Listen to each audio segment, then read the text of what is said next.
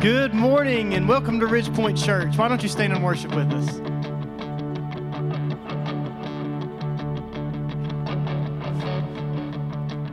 I raise a hallelujah in the presence of my enemies. I raise a hallelujah louder than the unbelief. I raise a hallelujah. My weapon is a melody. I raise a hallelujah. Heaven comes to fight for me. I'm gonna sing in the middle of the storm. Louder and louder, you're gonna hear my praises roar. Up from the ashes, hope will arise. Death is defeated, the King is alive.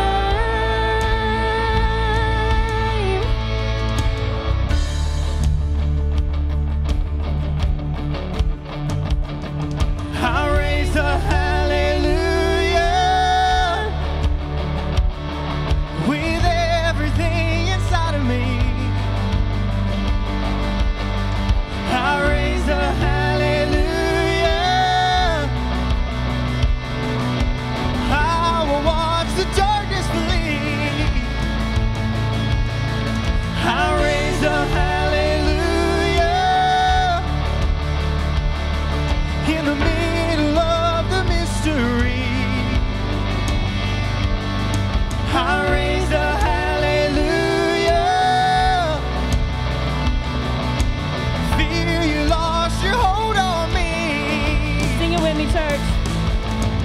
I'm gonna sing in the middle of my storm. Louder and louder, you're gonna hear my praises roar. Up from the ashes, hope will arise. Death is defeated, the King is alive.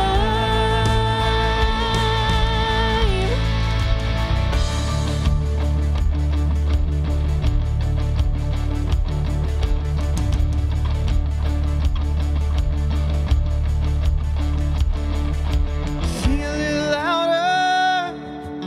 Sing a little louder. Sing a little louder. Sing a little louder.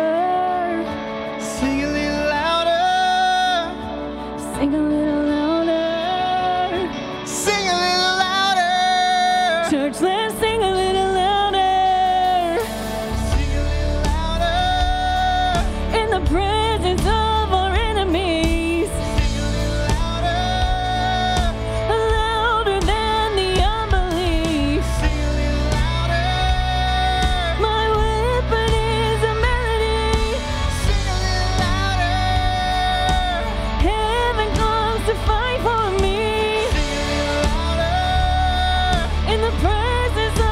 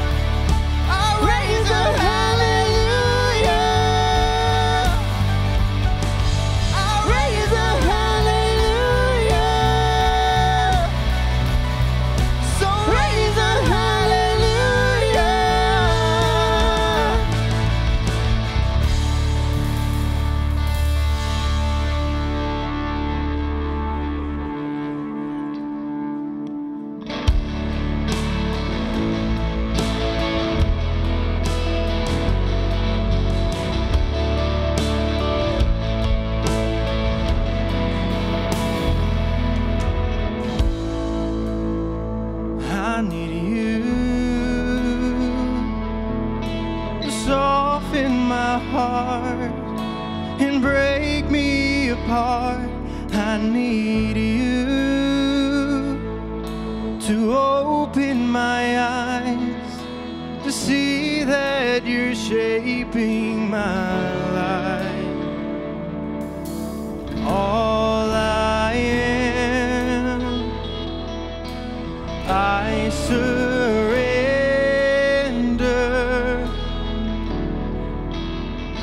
Give me faith to trust what you say, that you're good and your love is great. I'm broken inside, I give you my life.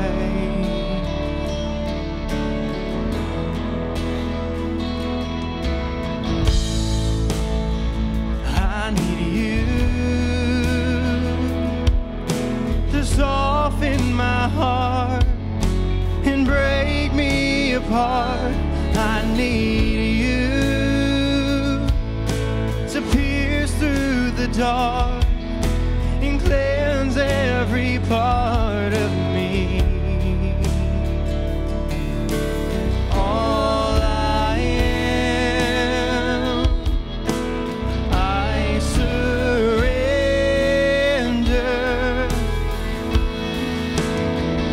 Give me faith to trust what you say, that you're good and your love is great. I'm broken inside, I give you my life.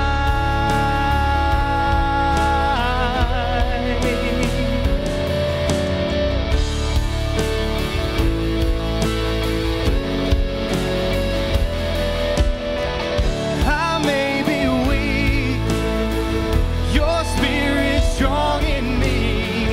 My flesh may fail, my God, you never will. I may be weak, your spirit strong in me. My flesh may fail, my God, you never will. Give me faith to trust what you say, that you're good and your love is great. I'm broken inside, I give you my life.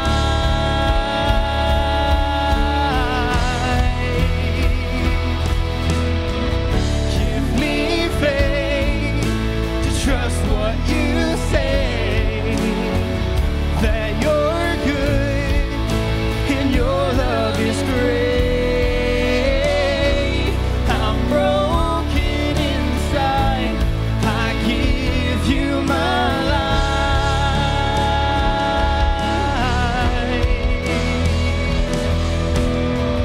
I may be weak, but your spirit's strong in me. My flesh may fail, but my God, you never will.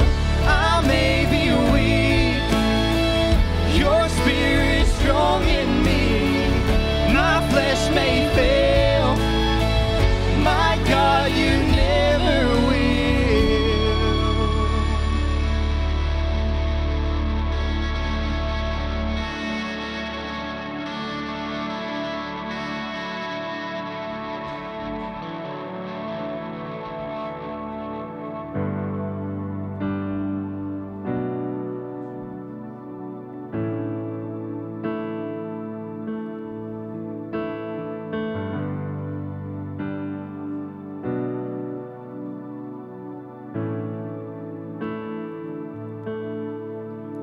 You give life, you are love, you bring light to our darkness, you give hope, you restore every heart that is broken.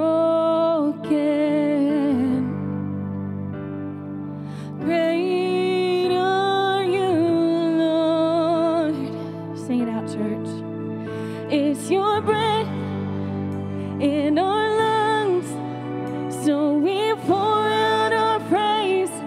pour out our praise. It's your breath in our lungs, so we pour out our praise to you only.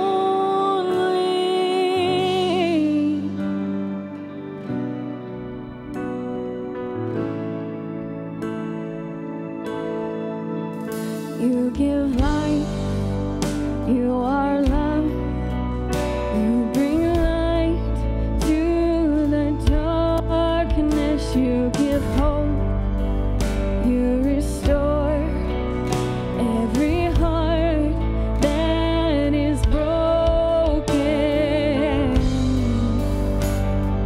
Great are you, Lord. It's your breath in our lungs, so we pour out our praise. We pour out our praise. It's your breath in our lungs, so we pour out our praise to you only. It's your breath in our lungs, so we pour out our praise. We pour out our praise. It's your breath in my lungs, so we pour out our praise to you only.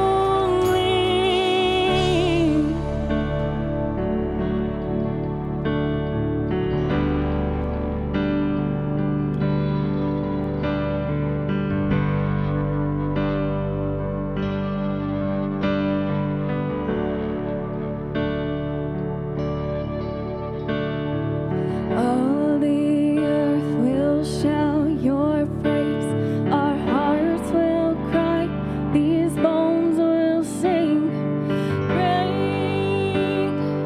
are you, Lord. All the earth will shout your praise. Our hearts will cry. These bones will sing. Great are you, Lord. All the earth will shout your praise. Our hearts will cry. My bones will sing. Great are you, Lord. It's your breath in our lungs, so we pour out our praise. We pour out our praise. It's your breath in our lungs, so we pour out our praise to you only. It's your breath in our lungs, so we pour out our praise. Church, pour out your praise. It's your breath in our lungs, so we pour out our praise to you only.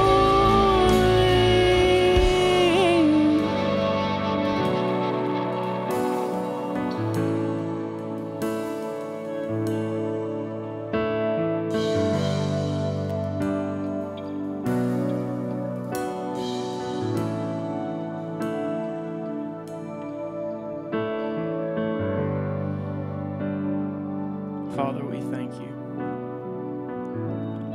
As this Easter season is coming to a close, we just thank you for the beautiful celebration of your resurrection that we were able to have last week. And we thank you for that great and noble sacrifice that you made on the cross for us. And Father, it's too often that we forget the little things in life that you do for us, the little blessings in life that you do for us every day, each and every day. Father, like that song said, it's your breath in our lungs. We know that we are able to breathe today because you allow us to breathe. We know that anytime that we open our eyes in the morning, it's because you have allowed us to wake up. And God, we know and we thank you that every good thing in this world comes from you. Every blessing in this world comes from you and only you, God. And we thank you for that. We ask that your blessing be upon this service. That if there may be someone here today that doesn't know you, God, that you'll touch them and you'll speak to them and you will breathe the breath of life into their lungs for the first time, God. And we just ask all of this in your Son's precious and holy name. Amen.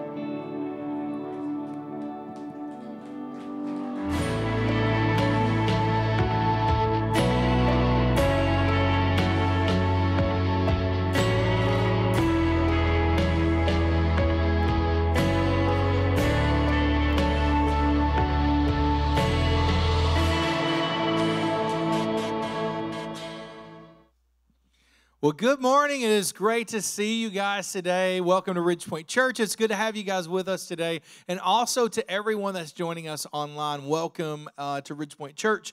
It is great to have you guys again. Before we go any further, I just want to say something.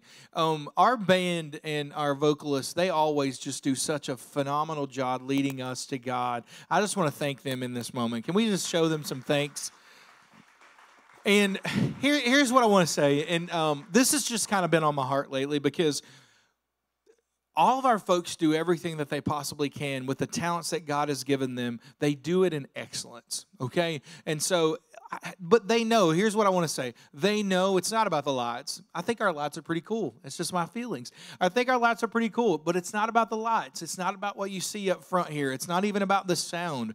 But everybody that's serving up front here and everyone that's serving back in the back on what we call media row, all those folks use their talents to the best of their ability to worship God.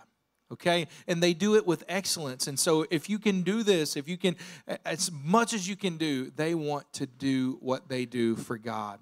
And so today, we're all about experiencing transforming relationships here at Ridgepoint Church that lead us closer to God and closer to each other. And that's what all this is for. I just want you guys to, I just wanted to say that out loud today. I like the lights. I think they're pretty cool, but it's not about the lights. It's not about the sound. It's not about the look. It's all about Jesus and helping us grow closer to Him. I just wanted to say that today.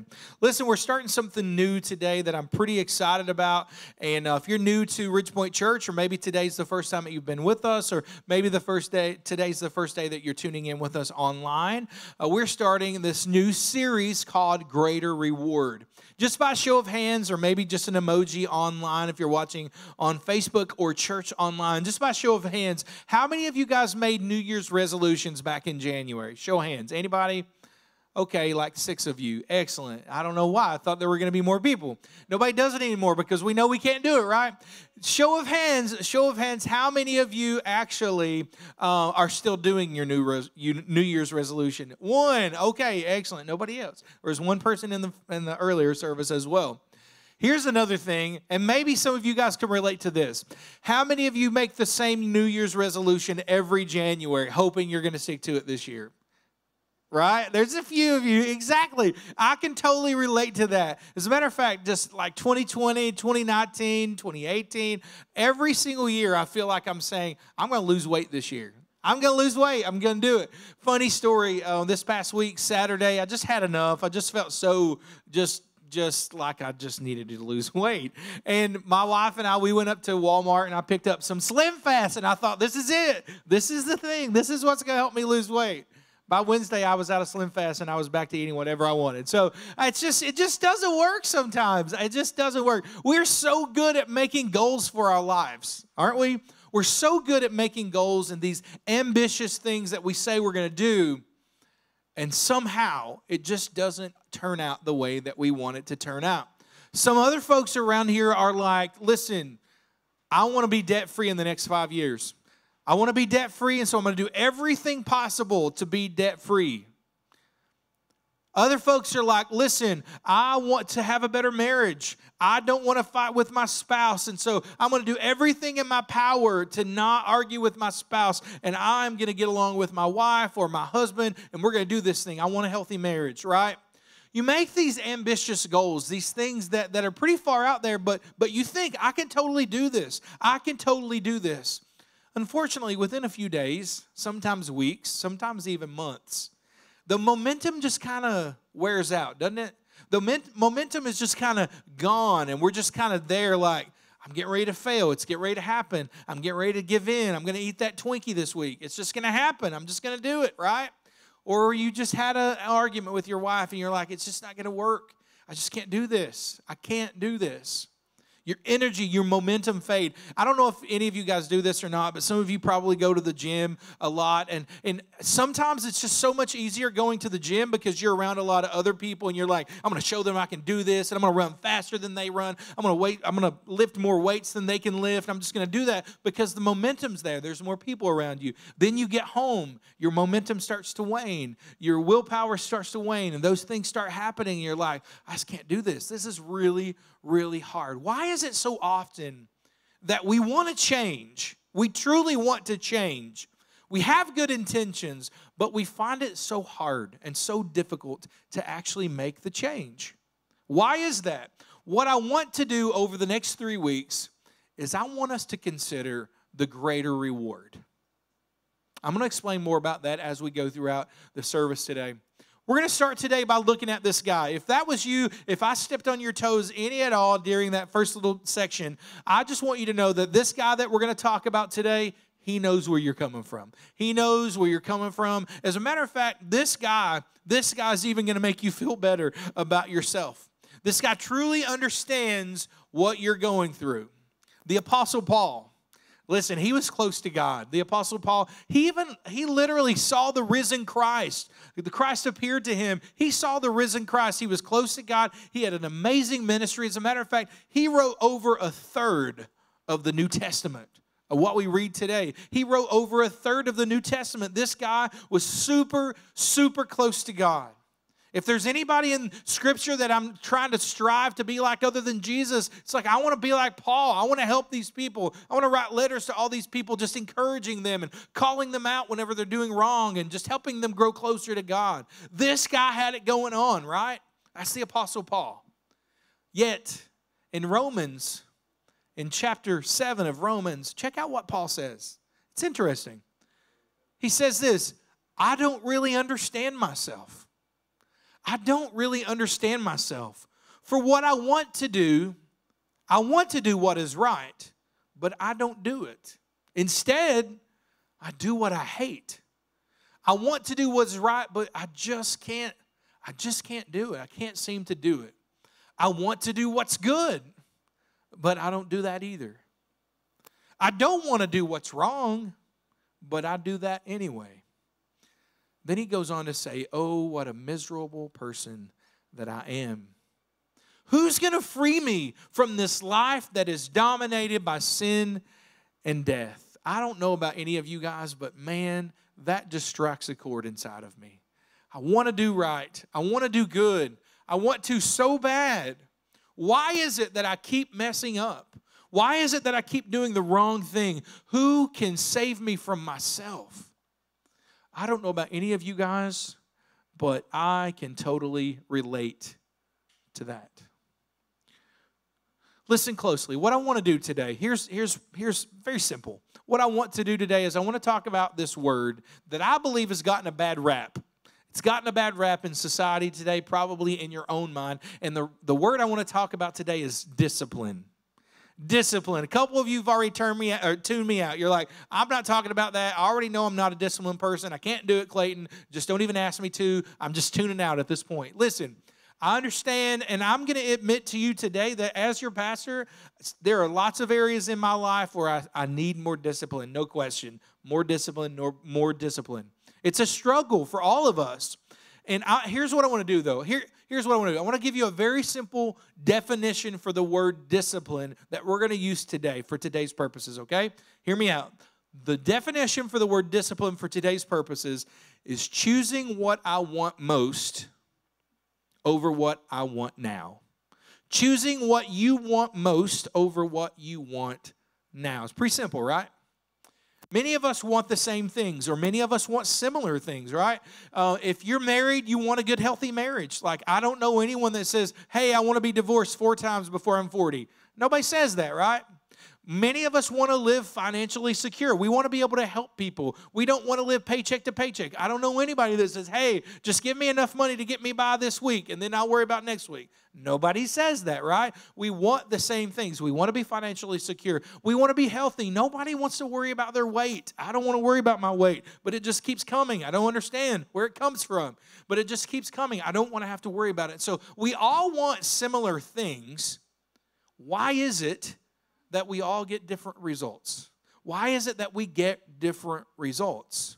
Why do we end up with different results? We want the same things, but we need to recognize something very important. Desires don't determine who you become. Can I say that again? Desires don't determine who you become. Discipline determines who you become. Right? In other words, hoping for a better life doesn't bring you a better life. Habits that honor God will bring you a better life. So why is it perhaps that we all want similar things? We all want to be more disciplined in many ways, but we just keep failing. We just keep falling. Why is it that we try so hard, but we just keep falling short? One of the reasons that I want to declare to you today that you might turn your head on me on, here's what I think. Willpower doesn't work.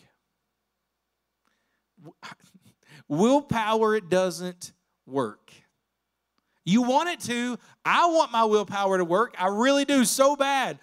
But over time, willpower is like a muscle. When you work it too hard, it just gets worn out. Just gets super worn out, gets tired. You know what? You can handle your coworker bringing that donut in the first of the morning, and you can say, I'm not going to eat that donut. But when your belly starts growling, all of a sudden 2 hours later, you've already eaten 3 of them. That's just the way it works, right? Your willpower, it just weakens over time. It starts to wane and weaken. Once you start getting hungry, you just can't pass up that donut. It just looks so good. Willpower doesn't work for long because it starts to weaken or wane. And that's a real problem for Jesus followers, isn't it? It's a super real problem if you're a Jesus follower. Because if you're a Christian, we know we're supposed to do good, right? We know this. It comes along with the title. If we're a Christian and we're a child of God, we're supposed to do good. That's how we honor God. We're not supposed to do bad. As a matter of fact, we don't lie, do we? We don't lie. We don't cheat. We don't steal. We don't flip people off whenever they're doing 44 in a 55 speed zone on a 2-lane road. We don't do that, do we? We don't go into Billy Ray's in the afternoon on Sunday and get mad at the waitress and start yelling at her because she gets our orders wrong. We don't do that, do we? Liars. You're all liars. We do that all the time. All of us, we read our Bibles every day. As a matter of fact, every one of us that call ourselves Christians, we wake up at 6 o'clock every single morning. We go into the kitchen. We sit down at the table. We read our Bibles. We pray multiple times throughout the day. We eat right. We say what's right. We talk to God, and we're super generous with all of our funds. Aren't we? All of us can say that, can't we? Negative. That is not us. And why is that? Why is it so hard? So hard for us. Eventually, our sinful desires overtake our waning or weakening power. It just happens. Our sinful desires sometimes win out. Before you know it, you give in. And then, as soon as you give in, you can't believe you just did that. Like, why did I do that? Why did I do that? I feel so bad. Have you ever noticed that before you fail or before you fall, before you commit that big sin, have you ever noticed that the devil starts to tell you, it's no big deal, not a big deal, don't worry about it because everybody else does it too, and they're not even going to know. No one's even going to know that you do this. So no big deal. You're doing it in private. Nobody's ever going to know about it. Other people do it. No one's ever going to know. It's not even a big deal. And that's what the devil tells us. He whispers that to us all the time before we fail. Before we fall, before we commit that big sin. Before you do it, your spiritual enemy, the devil, he tries to minimize the consequences of any kind of wrongdoing. It's just what he does. He tells us it's not a big deal. But after you fail, After you fall, after you commit that sin or that thing that you knew you shouldn't have done to begin with, but the devil keeps telling you it's okay, it's not a big deal, it's not a very big sin. As soon as you fail, what does that same voice tell you? What's the same voice in your head tell you? You're such a bad person. You're such a bad person. You're such a failure. Are you even a Christian? Like, why would you do that? Why would you allow you're a failure? Like, why would you're worthless. You're a bad person. The same voice that minimized it when he then connects it to your identity. The same one that minimizes it connects it to your identity and tells you that you're never going to change. Look what you did, man. You did it again. You said you wasn't going to do it, and you did it again. The same one. You're such a bad person. You're a failure. The same one that minimized that sin before you did it, he now connects it to your identity and tells you that you're never going to change. Guys, this is important. I need you to hear me on this. I need you to hear me. The key to really changing starts with your identity. The key to changing starts with your identity. When the Apostle Paul was struggling in the verses that we read earlier, you can see the root of his problem was an identity problem. The root of it, he said this, "Oh, what a miserable person that I am. What a wretched person. I'm such a bad person. I'm such a miserable person." What he's saying is, this is just who I am. This is just who I am. It's an identity problem that he has. Because I'm bad, because I'm a bad person, inevitably, I can't do what I really want to do. I can't change because I'm bad. And that's Paul's dilemma that he's having. I end up doing the wrong thing. I end up doing what I know is wrong because I'm a bad person. Pastor Craig Rochelle, who is a wonderful, wonderful preacher and communicator, he calls this cycle, the cycle of shame. And this is how it works. The foundation of the cycle of shame starts with this identity that says, I am bad. That's where it starts. That's the foundation, right? You can see it on the screen. He says, I am bad. Because we think that by our nature we are bad, what are we going to do? Because we think we're bad, we're going to try really. If you're a Christian, you call yourself a Christian, you know that you're a Christian, you're a follower of Jesus. If we think that we're bad and we identify as being bad, we try really hard, right? We try really hard. I'm not going to do it. I'm not going to do it. I'm not going to do it. I'm not going to eat that donut. I'm going to try really hard to wake up at 6 o'clock in the morning to read my Bible. I'm going to try really hard to not watch TV at night, but just go ahead and pray to Jesus and then go to sleep. I'm going to try really hard to do these things.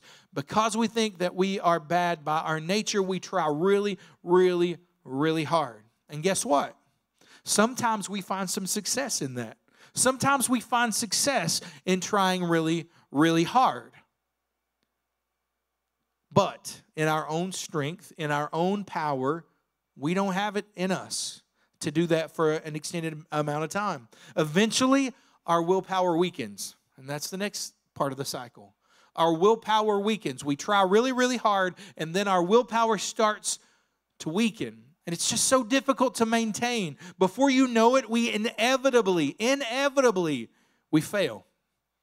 Inevitably, we fail. We're a failure. Inevitably, this is what happens. Once that happens, what happens after you fail? Every single time, it's like clockwork. What happens every single time? We automatically start feeling the guilt and the shame.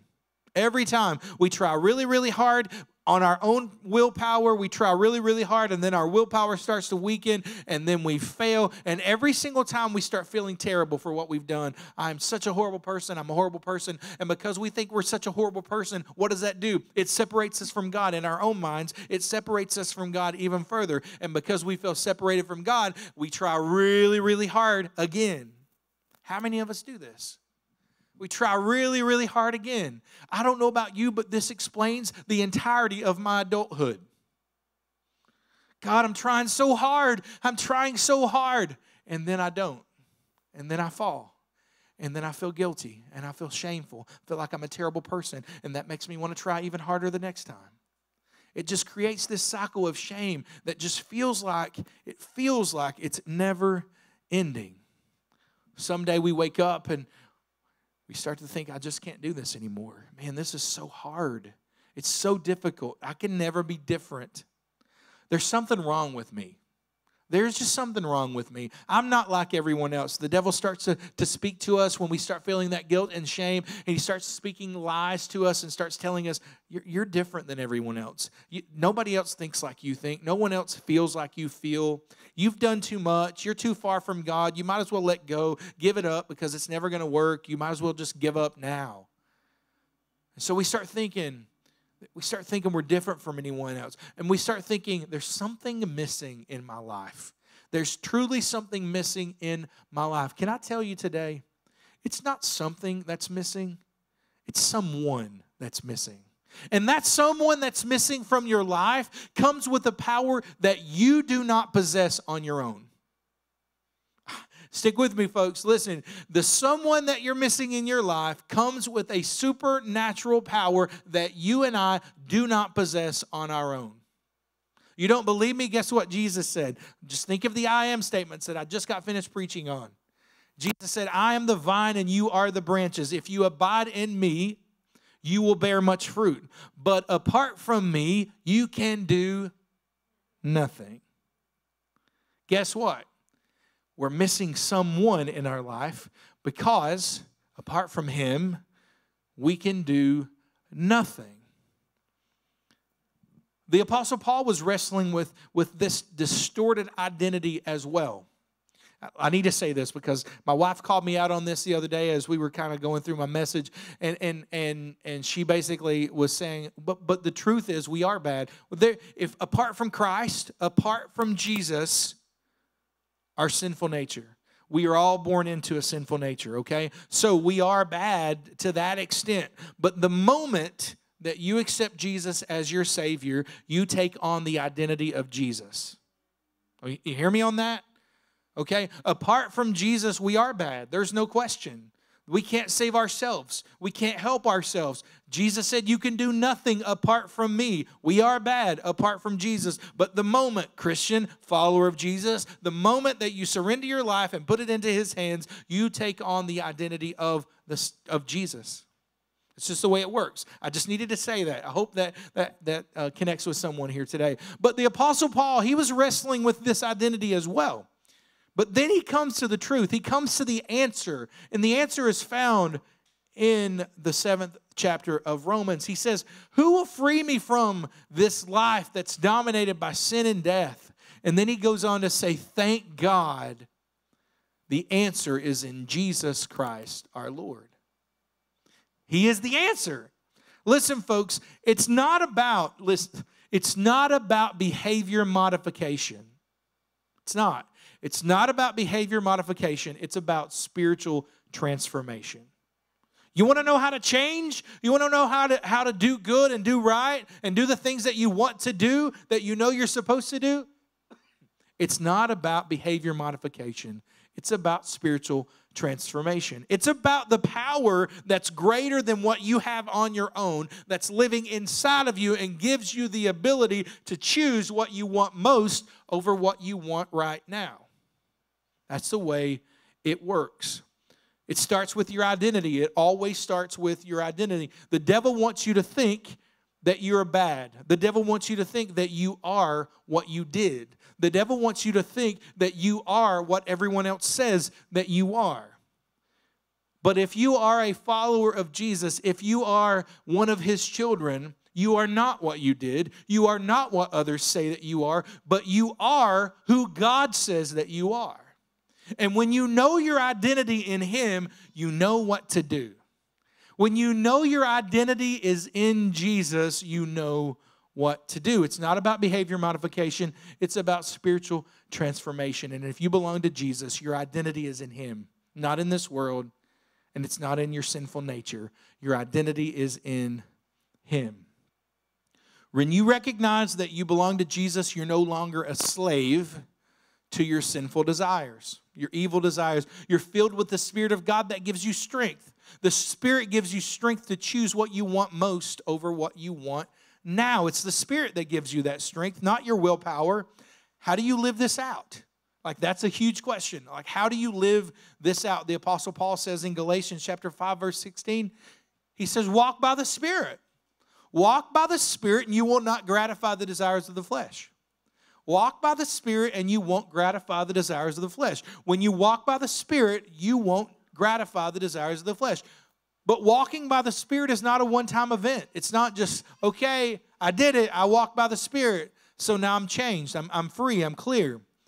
No, walking by the Spirit is an habitual way of life. It's a habit that you form over a period of time. When you wake up in the morning, you ask the Spirit to give you wisdom for the day. When you wake up in the morning, you ask the Spirit to give you strength to say yes to what you need to say yes to. You ask the Spirit to give you the strength to say no to what you need to say no to. It's not your power, but it's the power of Jesus living inside of you through the Holy Spirit. That's how that works. It's not my willpower. It's the power of God that's living inside of me, and I am walking in the Spirit. When we're walking in the Spirit, then God is making those decisions inside of us, not us. And His power, not our willpower, allows us to do the right thing. I don't know if you're hearing me this morning or not, but His power inside of us gives us the strength to do what we could never do in our own willpower. That's what I'm saying. Gives us the strength. Many Christians say, I don't know if you've heard this before, or maybe you've said this before, but many Christians say from time to time, I'm going to take a big step of faith right now. I'm going to step out on faith. I know you've probably heard that before. Many Christians say that. I want to step out on faith this time. I'm going to take this big, huge step in faith. Well, guess what you need to do after you take that big, huge step of faith? You need to take another step of faith.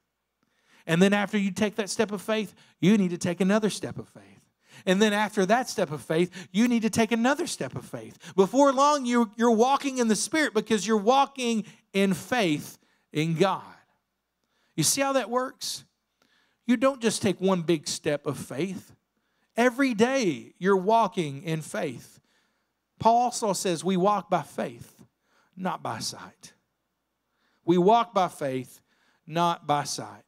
We wake up every day and say, This sounds, to many of us, this sounds super undoable. This sounds like we could never do this. But the truth is, God, it's step by step, moment by moment, minute by minute. We're stepping out on faith. We wake up and say, I belong to Jesus.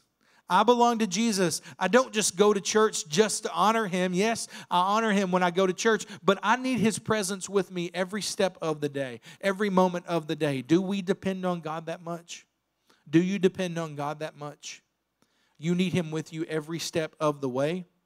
I need Him guiding my thoughts. I need Him guiding my thoughts because my mind, it tends to stray and it tends to go in a different direction. I need Him moment by moment guiding me because I can't do this on my own. I could never do this on my own. And moment by moment, step by step, it becomes a succession of steps when you're walking in the Spirit of God. And guess what happens? Guess what happens when you start to walk in the Spirit of God? You start to not gratify the desires of the flesh. You start to not gratify the desires of the flesh. I'm walking in the Spirit of God. And guess what? It's walk, not run. That means it's going to take time. You have to be patient. Paul says you're walking. It's not a run. Paul says, in other words, it's going to take you some time to get there.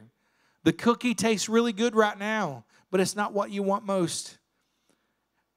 Sexual sin feels really good in the moment, but it's not what you really need. It's not. All desires of the flesh feel good in the moment, but the greater reward always takes time.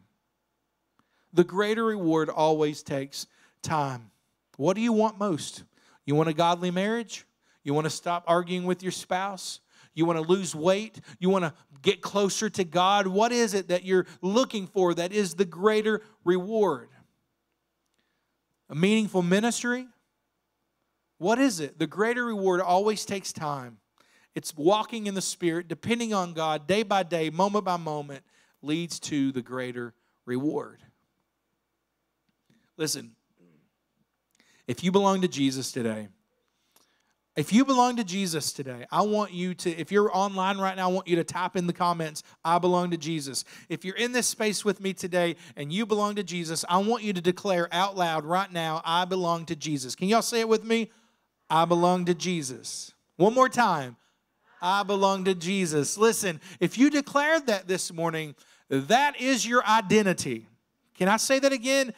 If you belong to Jesus, your identity is in Jesus Christ. That is your identity. And that is so important that you understand, because when you understand your identity, it breaks the cycle of shame. When you understand your identity, it breaks the cycle of shame. Instead of try hard and your willpower starts to weaken and you fail and then you start to feel guilty or feel shameful, instead of that, you know what happens when you know your identity, you know who you are in Jesus Christ? It starts to look something like this. When you know I belong to Jesus, that becomes the foundation of who you are. That becomes the foundation of who you are. And so when you belong to Jesus, you say, I depend on Jesus for everything.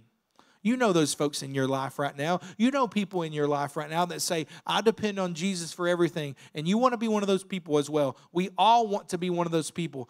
I depend on Jesus for everything. I depend on the Spirit for everything. And you know what that does? It builds my faith in God. When I depend on Jesus or the Spirit for everything, it builds my faith in God.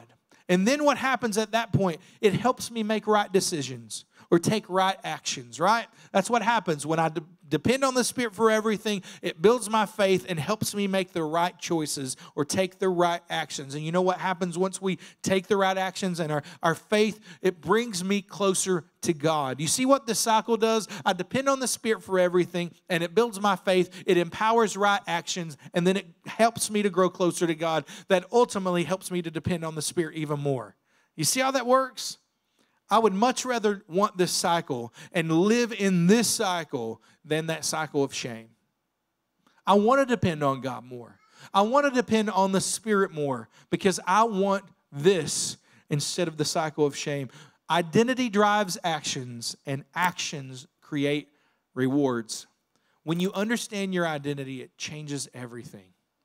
When you understand who you are in Christ, it changes everything. When you belong to Jesus, listen, when you belong to Jesus, you don't just read your Bible because that's what everybody tells you to do, and that's what the pastor says to read your Bible, so I must need to read my Bible. You don't read your Bible out of a chore when you belong to Jesus. You read your Bible because you want to get to know Jesus more. You want to get to know God more. You don't pray when you belong to Jesus and you know your identity. You don't pray just because you're taught that you have to pray every day. You pray because you want to get to know God on a deeper level. When you know who you belong to, then you know what to do. When you belong to Jesus, you can choose what you want most over what you want now by walking in the Spirit of God. I want to ask Michael to come up and Chandler.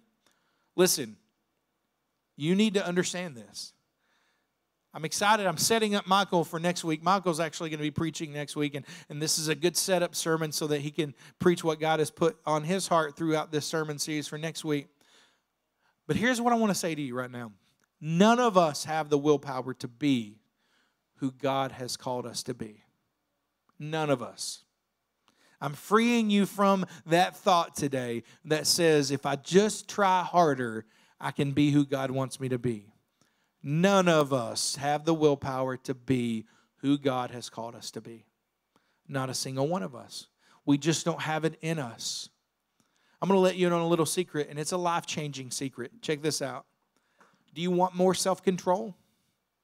I don't know anyone that would say no, okay? You don't have to shake your head. You don't have to raise your hand or comment online. Do you want more self-control? Do you want more discipline in your life? Do you know what these things are?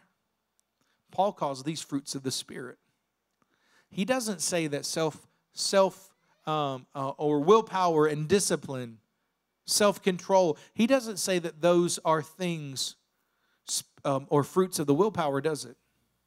He says they're fruits of the Spirit. As a matter of fact, in Galatians chapter 5, verse 22, Paul says, but the fruit of the Spirit is love, joy, peace, patience, kindness, goodness, faithfulness, gentleness, and self-control. Paul says that these are fruits of the Spirit, not fruits of our willpower. So, what do we do now? What do you do with this? How do you deal with this knowledge? All I'm asking you to do today, this is all I want from you today. I want you to ask yourself a question. Just ask a simple question. What do I want most? Not what I want now, but I want you to ask yourself the question, what do I want most? And I want you to take it a step further. I don't want you to just ask, what do I want most? I want you to ask yourself the question, who do I want to become? Who do I want to become? Because that's what you want most. Who do I want to become? Name it. Not out loud right now or not online, but just name it inside of yourself. Who do I want to become? And then every single day, wake up. Wake up and claim your identity. Who am I in Christ? I belong to Jesus, therefore I can do A, B, or C. I belong to Jesus, therefore I can do all things through Christ who gives me strength. I belong to Jesus, therefore the Spirit living inside of me can help me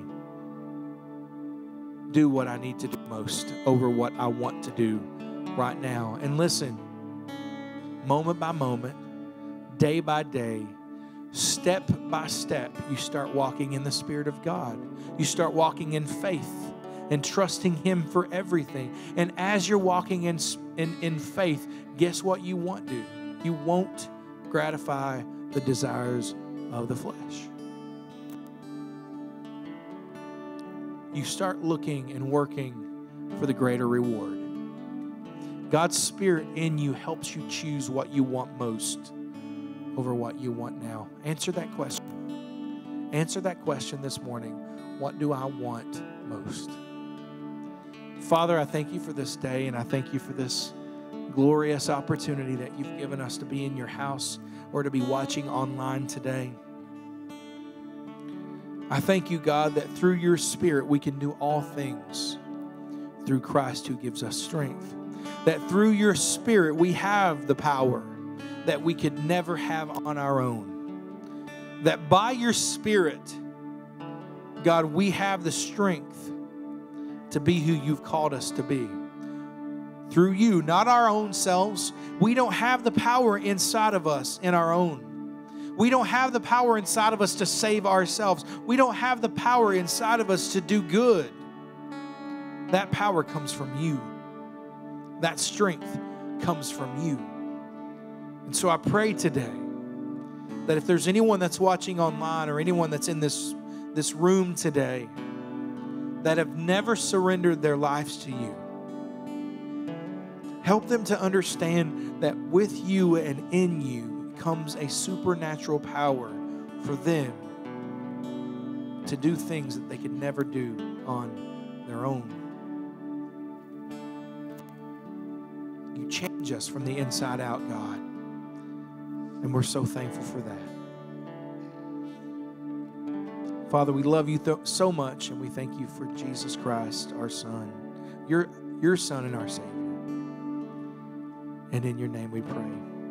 Folks, would you please stand with me for a moment? We're going to worship God with a song. Chandler's going to lead us, and it's such a beautiful song, and I just want you to understand the first verse of this song is written from the perspective of us talking to God.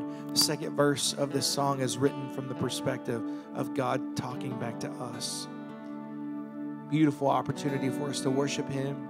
But if you have something on your heart today, something that you've said, and you all throughout this sermon, you've been saying, I've tried so hard, but I keep failing. I'm asking you today, leave it here at the altar.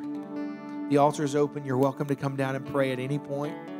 You're welcome to stand at your seat and worship God. You're welcome to sit. You're welcome to do whatever God is calling you to do in this moment. But I just want you to answer the question, what do you want most?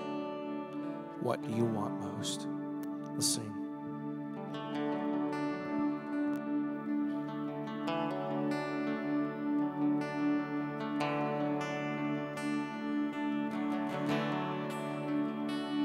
Dear God, I've been trying awful hard to make you proud of me,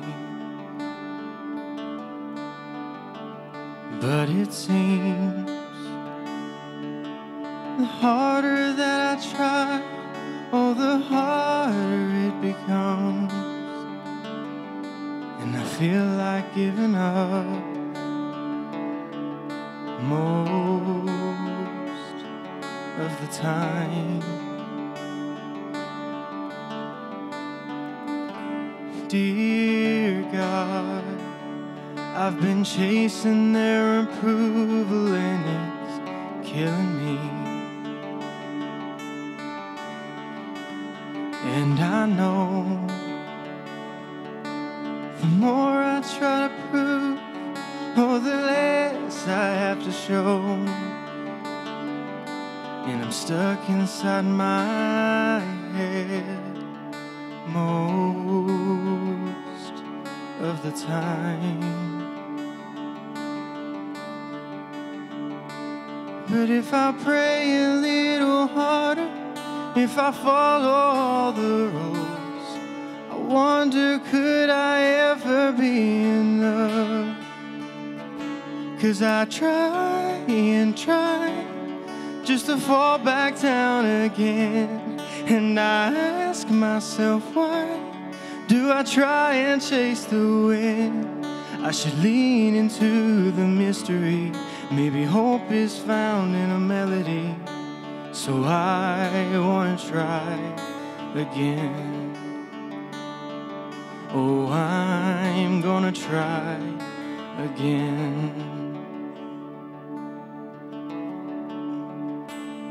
Dear child, I hope you know how much I love you and I'm proud of you.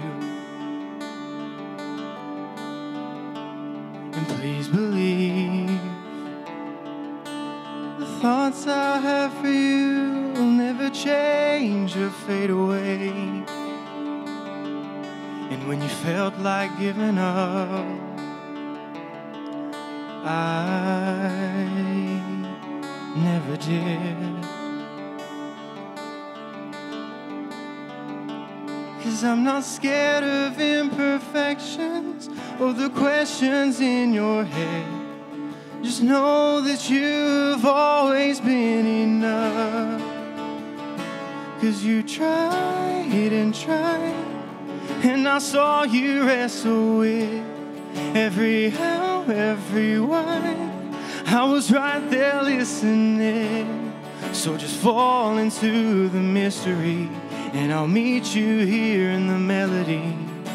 Try just to try again. Oh child, would you try again?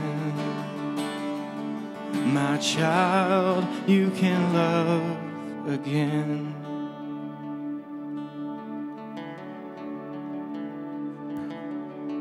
Amen. Thank you, Chandler. Thank you, Michael. Would you guys have a seat just for a moment? Listen, we have something we prepared that I want to give to you guys. It's a resource, and it helps you with your identity, okay? There's just some things on here that we kind of wrote down that helps you find out who you are in Christ. And when you know who you are in Christ, you know what to do. And when the enemy starts to tell you that you're not worthy, that you're not worth it, that that you've gone too far, that you've done too much, God says different. And you can tell the enemy, that's not who God says that I am. At the top of this, it says, I belong to Jesus. Therefore, in Christ, I renounce the lie that I'm rejected, unloved, dirty, or shameful, because in Christ, I am completely accepted. God says that in John chapter 1, verse 12, I am a child of God. Or I have been bought with a price, therefore I belong to God. I've been adopted as God's child.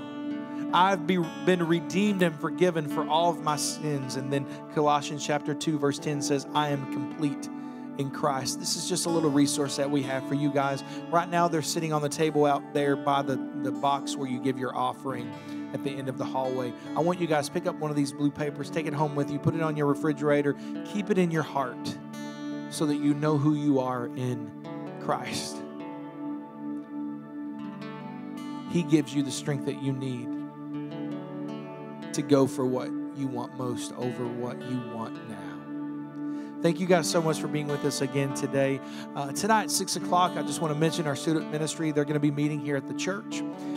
If you have kids that are in 6th grade all the way through 12th grade, come out and be with us tonight. We will not be doing Connect this Wednesday. My wife and my kids and I, we're going to be out of town. We're going to take this Wednesday off with our Connect group, and we're going to meet back next Wednesday night to conclude Connect. And then I want to announce to you today that we are super excited. In the coming weeks, we're going to be talking to you about what's next.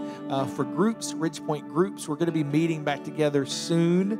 And over the next couple of weeks, I'm going to be revealing what that's going to look like and how that's going to happen. So I'm excited because we need community, guys. All of us need community with each other. We need more opportunities to get together. And so over the coming weeks, we're going to be talking about what that looks like.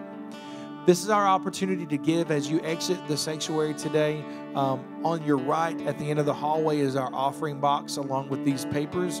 And so today, if you're ready to give and you want to give and give to what God is doing through Ridgepoint Church, I would encourage you to do so. You can also do that online anytime at ridgepoint.net/give. God bless you guys. Thank you for being with us today. Just need to mention, if you have kids, if you'll exit the sanctuary, if you have toddlers or 1st through 5th grade, make sure that you go to your right as soon as you exit the sanctuary through that single door to, if you have 1st through 5th graders. If you have toddlers, go all the way down to the end of the hallway, turn right, and go in the same way that you probably dropped your child off. If you have preschool or nursery kids, go on back out to Kids Check-In. You can pick up your kids there, okay? God bless you guys. Thanks for being with us today. Have a great afternoon.